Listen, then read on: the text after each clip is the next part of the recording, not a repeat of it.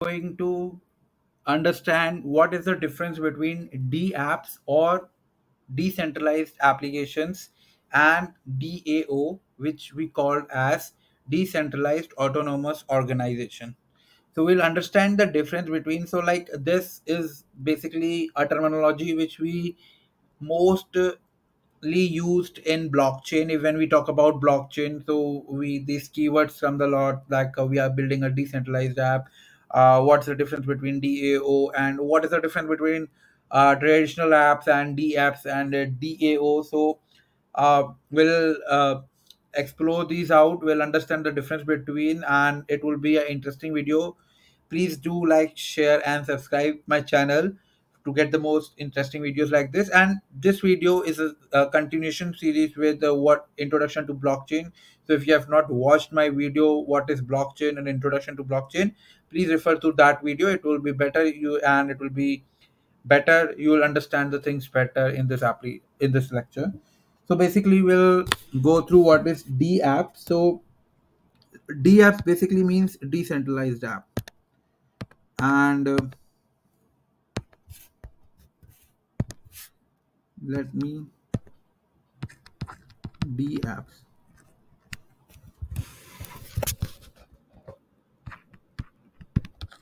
So basically means centralized app. So for an application to be a DApp, there are certain parameters and conditions that needs to be justified for an application to fall in the under this category. So there, let's discuss one by one. So the very first is it should be open source. Any application to be qualified for the application, the code should be open source. The second one is it should operate or autonomously.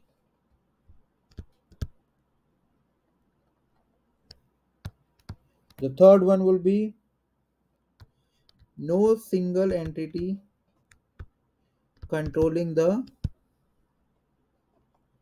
application. And so basically it should be open to adopt protocols. Open to adopt protocols. The reason for that is that because in protocols we have new innovations going on each and every day, so it should be open to adopt protocols in response to propose improvement as per the market feedback. So like if there's, but basics, there's a condition that it should be approved by consensus, so it should follow the rule of consensus. So if we talk about DApps, so they're in markets. If we talk about DApp, so basically there are of three types. So like type 1 DApp, type 2 DApp, and type 3 DApp.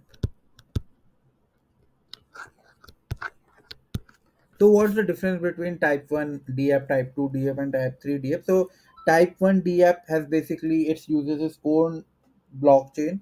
So it has its own blockchain. The very common example is Bitcoin. In type 2D application, decentralized application, they uses type 1 decentralized app. So uses type 1 D app, but they have their own protocols and tokens that are necessary for their function.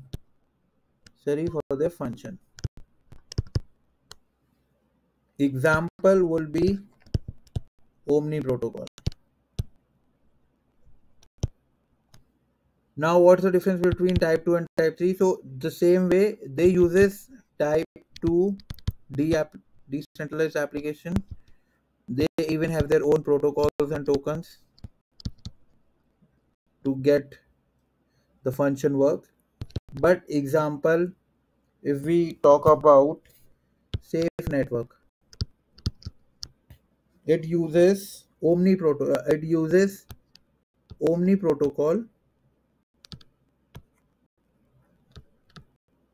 to generate safe coins.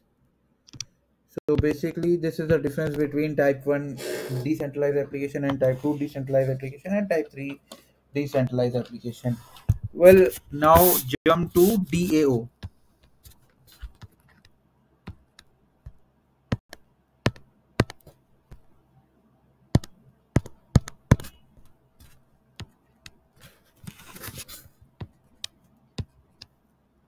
I think my stylus is not working. Yeah, DAO. So basically, decentralized autonomous organization. So what's the requirement of this and why we talk about? So basically, if we understand why the scenario, let's understand with the thing that earlier when we want to do a air shoot, we need a helicopter, we need a cameraman, we need a pilot. So nowadays we uses drones. So basically that reduces the dependency on the human, and human intervention has been reduced. But uh, till date we don't have a complete autonomous or this thing. So when we talk about DO, we want to make sure that there is no human intervention is needed. For example, let's say when we are using a drone to take a photo shoot, we that needs to be controlled by a remote. If battery is down, it needs to be recharged or replaced. And if something is gone wrong or something accident happened, its part needs to be fixed and replaced for the drone. So these are some scenarios. But ideally, if we talk about DO, so the drone should have the capability to send a server a message like my battery is low, I need to replace the battery, or it needs to be charged up, and this the hardware or the software is degrading, or this there's a bug needs to be fixed, or my hardware is going down. There's a wear and tear happening of the hardware, so that needs to be replaced. So there's no human intervention should be needed for that DAO. So these are some of the parameters for a DAO to get it done. Like and from where this DAO comes down. So DAO basically comes from the Ethereum community. Okay, and they basically lives on internet. DAO and exists autonomously.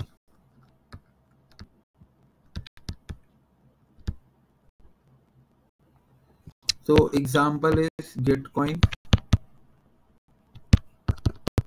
the DAO, Metacartel, and Maker DAO. So these are some examples of DAO. So this is the basic difference between DApp and decentralized organization. And please do like and share and subscribe the video. More videos will be releasing soon. So and press the bell icon to get notified about the videos. Let me know and share. Let me know in the comments how you like the video. Any particular topic you want me to discuss on this. And thank you all. Have a great day.